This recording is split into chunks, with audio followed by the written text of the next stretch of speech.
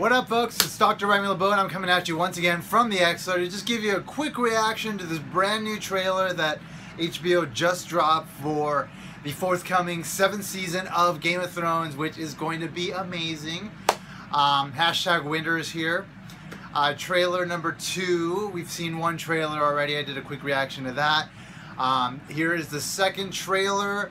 I've seen a lot of marketing around town with I think the Night's King is his name, the head of the White Walkers, which is something we did not see in the last trailer. So I'm hoping to see a little bit of that here because, again, this is resolving everything these next 2 seasons.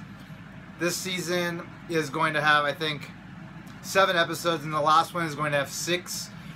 And the show will end, and everything will finally converge on some amazing climax, and it's going to be just the best.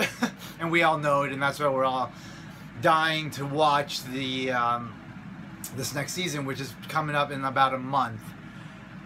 So anyway, here it is, the second trailer. Hopefully we'll see some Night King. We'll see what happens. Let's go. Ah, yeah, Sansa. Don't fight in the north or the south. Fight every battle, everywhere. Always. In your mind.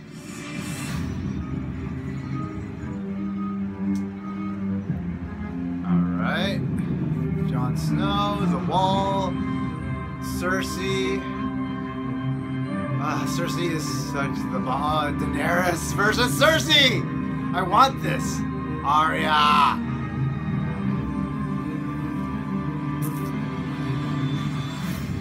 Alright.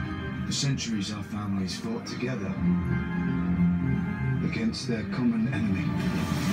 Despite their differences. Dragons! We need to do Tyrion! Diversify. Because the enemy is real. Oh my god. Oh my fuck. It's always been real. Yes!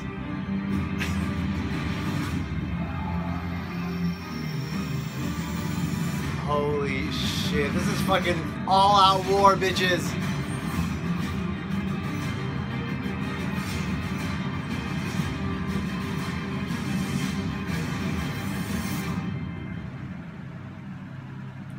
When the snows fall and the white winds blow, the lone wolf dies, but the pack survives.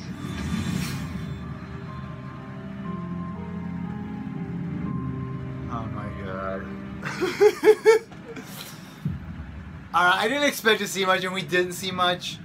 I saw some stuff in there. There's so much in there, and it's just really exciting. I'm gonna leave it at that. I don't like to speculate about these things. I just like to let things kind of play out. So I'm just gonna let this one play out in a little bit over a month.